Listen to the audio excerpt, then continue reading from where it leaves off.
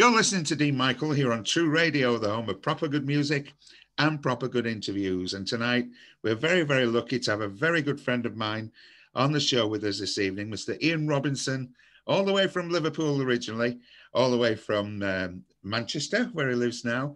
But we had Stockport, that's right, Stockport. Yeah. We had some great times in Benidorm. Ian, welcome back to the show. Thank you. Thanks for having me. No problem, no problem. So we've spoke about all the old days and everything and what we got up to and our Thursday nights at the Wookie. And let's talk about Black Lace now, how that all came about. Do you remember we got the phone call from the BBC? And yeah, they wanted us to come over because it was like an anniversary of Agadoo, wasn't it? Do you remember? Yeah. And I remember on the thing for the news channel, didn't we? On the, is it Channel 5 News? We had to go to the school. That's right, we did. We went to the school to entertain the kids, and we didn't think they'd know it, did we? That's right, yeah. And what happened was we got to the school, if you remember, and they all knew it, didn't they, how to do the dances. It was brilliant, absolutely brilliant.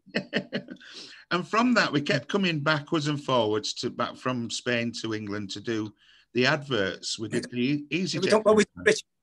Remember Richard and Judy show? Oh, yes, we did Richard and Judy, didn't we? And then we did We've done that with Equaliser. We did it with who, sorry, Ian? The Equaliser, Edward Woodward. Edward Woodward, that's right. Yeah, so we did. Yeah, and his wife, you remember his wife? She was in Some Mothers Do Have Them, wasn't she, his wife? Yeah. Betty, she played Betty, yeah, that's right. And then what was the lady called? It was Shaper Shecky, or what was her name? Shaper, yeah. And the impersonator, Alistair McGowan, is it? Yeah, Alistair McGowan there. We were all on there, weren't we, on that show? That was the final. And do you remember when we had to make the pineapple cocktail on the Saturday kitchen thing? That was good. That was good fun. And then obviously we made the video because with it being the anniversary, the record company wanted us to do the Agadoo Man Boy, if you remember. So we recorded that one. And we got Bruce Jones to come out and direct it in Albia. That went well for the Zumba classes, didn't it? It did. We had all the Zumba classes and everything. We had a bit of a research, didn't we? So after doing that, we did the Walker's Crisps advert. We met Gary Lineker. Yeah.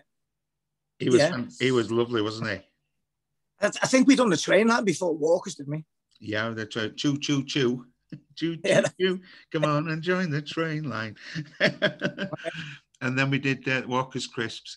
And then we got invited to do the Ant and Dec's birthday party, the joint party, didn't we? What a night that was. Wasn't it? Everybody in the audience, if you remember, you felt as though you knew, didn't you? Yeah. Because when we were sitting on stage, you looked out and you knew everybody in the audience, all famous people. When they were all congregant, all the stars were going past slapping our hands. And then when we done Agadoo, I turned around and Cheryl Cole was between us. We're like, this is just surreal, you know. It was, wasn't it? She got up and did Agadoo with us, didn't she? That's right, yeah. Yeah. And then there was like, what was it now? There was loads of them, weren't there? We got to meet afterwards and we were having photographs with everybody. Who sticks out in your mind? Who sticks out in your mind, Ian? Holly Wilby. Holly. Yeah. They were lovely, weren't they? Yeah. Holly Wilby, yeah. Yeah, they were lovely. Happy times, Ian. Happy times. So in the future now, we're going to be doing some shows together still, aren't we? Now we're back in the UK. You're in a group now called the AIM, which you do quite a lot in Blackpool, a trio, full trio. And I'm going to be joining you on a few of those shows in weeks to come. Yeah. So I'm looking forward to that. And you're also doing some of the stuff as well. You're making some recordings. And I believe you're making a new album, Ian, of all the people that you've worked with. I'm just at Duo's album, yeah. It's going really well. I've had Vince Hughes today, winner of Stars and Rise. He's been round recorded. Asa Elliott. Yeah. Emma, who we used to work with in Spain. Yeah. The lads out the AIM. Yourself. Myself, yeah. You've been round recorded one. And it's going to be an album of all the memories that people that you've worked with. So we're looking forward to hearing that. Yeah, I've got Tracy Murphy coming around. She was one of Shane Ward's backing singers. She's doing the Bryan Adams one with me, When You're Gone, that he done with Mel C. Oh, yeah, fantastic. Yeah. Wonderful. Well, we're all looking forward to hearing that. I'll be playing that for you, Ian, when it comes out, when you've got it all finished. Oh, nice. But what I'd like to do now before you go, because I'm going to play one of our songs that we did in the town together with the Elderly Brothers. It's a song, it's a song called I Believe. Do you remember that? No, I Believe. Well, I Believe is the theme you used to rub on yourself on injuries. oh, right, yeah. It's by the Batch Clears, isn't it? The Batch Clears. The Batch Clears, originally. Yeah. So, Ian, thanks ever so much for being on with us tonight on True Radio.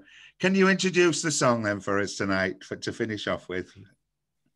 Yeah, ladies and gents, thanks for listening tonight to me, myself and Dean. And to finish my part of the show with you is a song me and Dean recorded. We used to finish our show with it every night in Benidorm. It's The Bachelors, I Believe. The Bachelors. Hey! Thanks, Ian Robinson. Thanks for being with us.